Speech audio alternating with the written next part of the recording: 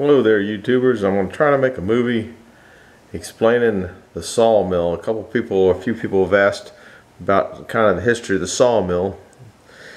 So I'm going to kind of tell a story. I can't measure up to Mike McCoy's stories. Nobody, I don't think, ever will. We miss him. But anyhow, here's the story of the mill you've been seeing running. That's a picture of it right there as we speak. Let me get a little pointer out there. I was looking for something else up in Pennsylvania, a steam pump. I went up and got the steam pump, and this guy says, well, I want to sell you this and I want to sell you that. What else do you need? What else do you need? What else do you need? And after he listed a bunch of things, I said, you know what I'm looking for? I said, I'm looking for a sawmill. And he says, I don't got one of those, but he says, there's a guy, I don't know, half a dozen miles from here. You go down here, over here, go around this, over the river, through the woods. When you're coming around there, you'll be coming around a big corner. When you get to the big corner, there's a red barn there. He says, that red barn is where that sawmill's at, a guy named Felix. I said, okay. So I packed up everything I got. I got the steam pump, heading down the road. And I'm going over the river, through the woods, around the corner, this, that, and all of a sudden I pass this red barn. I go, that's the red barn. I back up. When I back up, I pull in the driveway, and there's a guy sitting there. It'll show up in the picture a little later. I said, I'm looking for a guy named Felix. He says, yeah. I said, you know Felix? Yeah. Are you Felix? Yeah. I said, I hear you got a sawmill you might be interested in selling. Yeah. You think I can take a look at it? Yeah. He walks me over, and that's what he showed me. Right there, what's in the picture. So now I'm sitting there. I took a few pictures of it before I took down. These are pictures from a long time ago. So I'm going to do my best to... So here's another picture.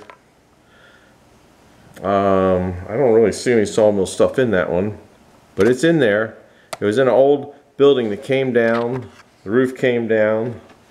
I don't even know which one's up on this one. Here it is. I think this is from the back side, and you can start to see here the receiver handle. That's about all you could see in it. So I sit there and, you know, I talk to the guy, how much you want for it and all this kind of stuff. And he says, well, I turned down, I was offered $1,000 for it. These things are so, I'm trying to figure which way's up. I think this way's up. It's hard to tell. Yeah, that way's up. Over here you can see the, I don't know if you can see it there. You can see the handle there. So some of these are a little, they're hard to see. I'm putting them in.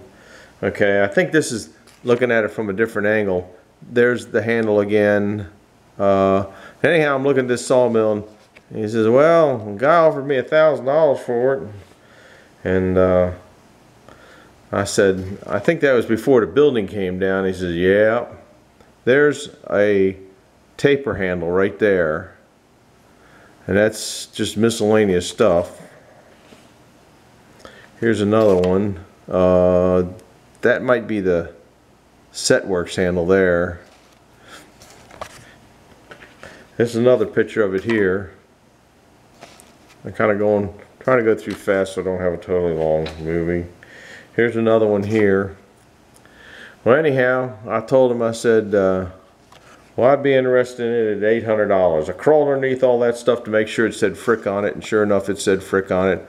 And I didn't know anything about sawmills. It was about 30 years ago, and I said, if it says Frick, I'll take it. But I didn't know anything about sawmills. There's the Setworks. This is an old circular saw blade that they cut the slab woods. Here's a bed, here's a bed, here's a bed. There's only 3 beds. They cut telephone or ties, railroad ties. So about a week later, I called him up. I said, you gonna sell it? And he says, yeah. So I made a trip up there, borrowed a tow truck, borrowed a trailer, and loaded up a bunch of tools. Now you can see, this is after hours of cleaning up. Here's the saw blade. That's the circular saw. Here's a bed, here's a bed, here's a bed. And I'm just sitting there going, Here comes up another picture. All the wood was rotted on it and gone. Here's the blade, 52-inch blade. There's, you can see the husk here and the track. Here's a power receiver right here, which I didn't want a power receiver. I knew enough that I didn't want a power receiver. Uh-oh, I dropped my pencil. Here's Felix's wife. She's taking some pictures of it. That's after I cut the husk. The mud seals weren't any good. I'm reaching down here getting my thing. The mud seals weren't any good, so I just cut those off. It was just, and this is the coupler that you see on my mill today, right here. That's the coupler that you see it when you see it running. Here's a piece of track, just showing.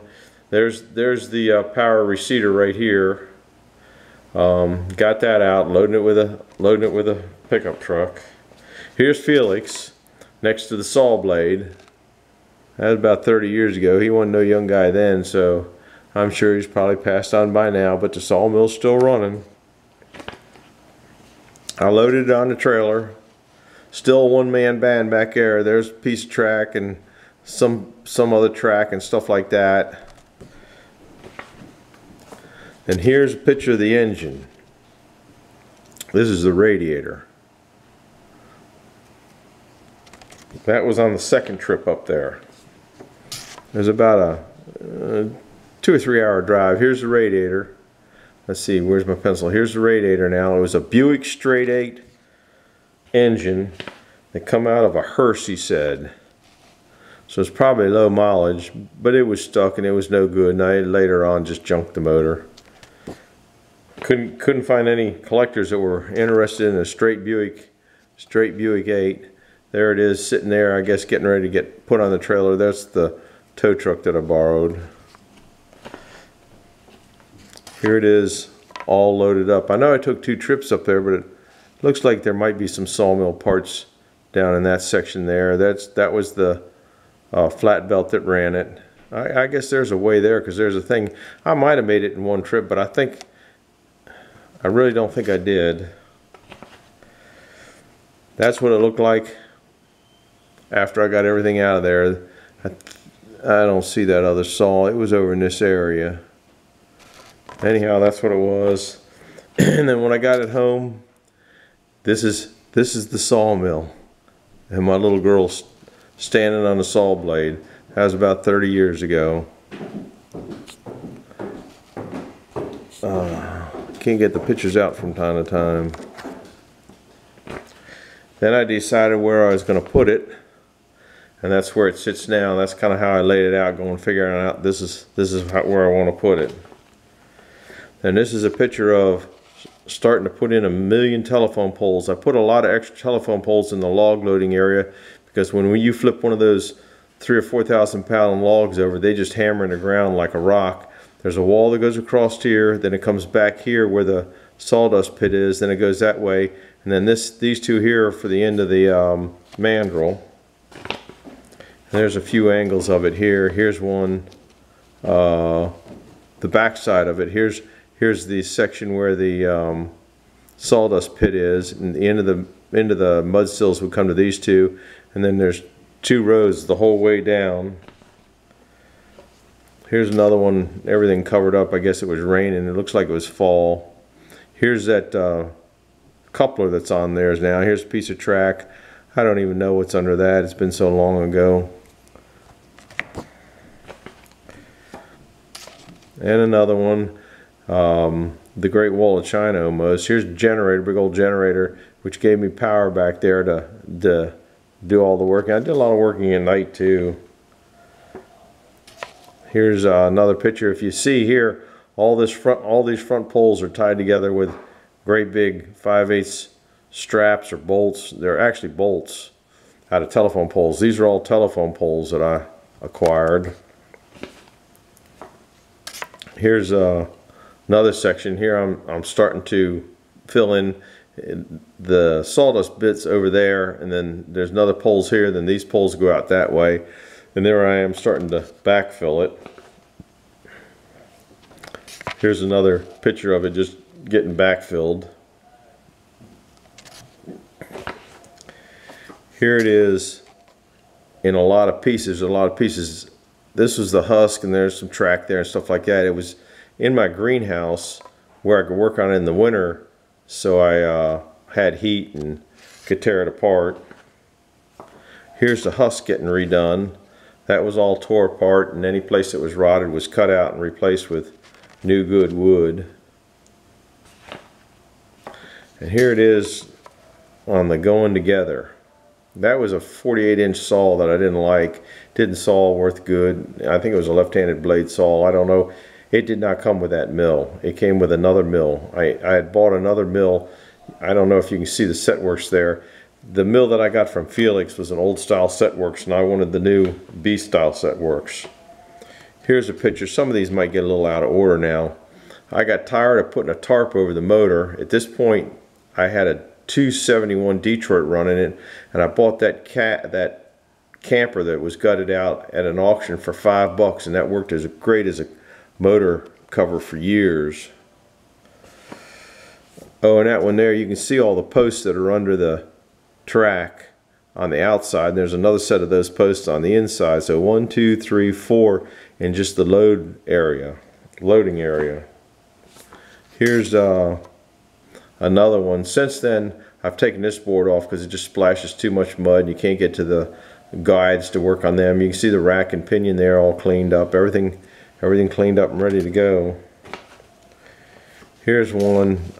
I must have a different saw blade on it because I got some boards there. That's where that is. Here's another one. Just the back. You can't quite see the 271 Detroit in there. Here's another one with a bunch of logs on deck. Okay, and saw, and then I'd throw the slab wood in the Jeep back there. Here's a real nice one here. That's it just looks good. Has all together before any of the roofing was going on. So that's it. I'm gonna do another one of these maybe tomorrow. This is 12 minutes. That's probably enough. I got through the whole round of pictures of show and tell number 1. I'll do another one, show and tell number 2. Over and out for now. Bye.